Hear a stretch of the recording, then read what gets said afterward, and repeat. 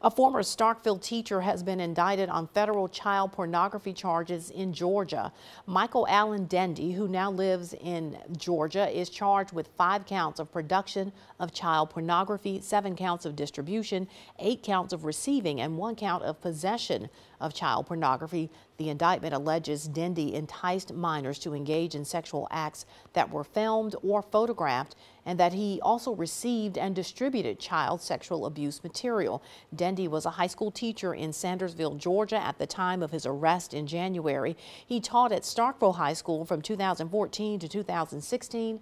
Parents or guardians of children who may have encountered Michael Dendy and have concerns related to this investigation are encouraged to call the Homeland Security Investigations tip line.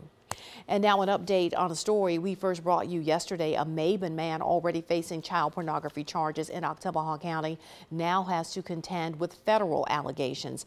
Adam Naramore is accused of possessing and taking child porn across state lines. In the criminal complaint filed in United States District Court in Oxford, FBI agents say Naramore met up with a 16-year-old girl in Denver, Colorado in April of this year. 3 videos were allegedly made of Naramore having sex with the teenager.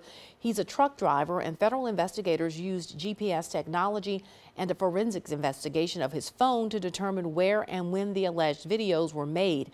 Investigators believe he drove from Denver to Omaha, Nebraska, and the illicit videos were made during that time frame.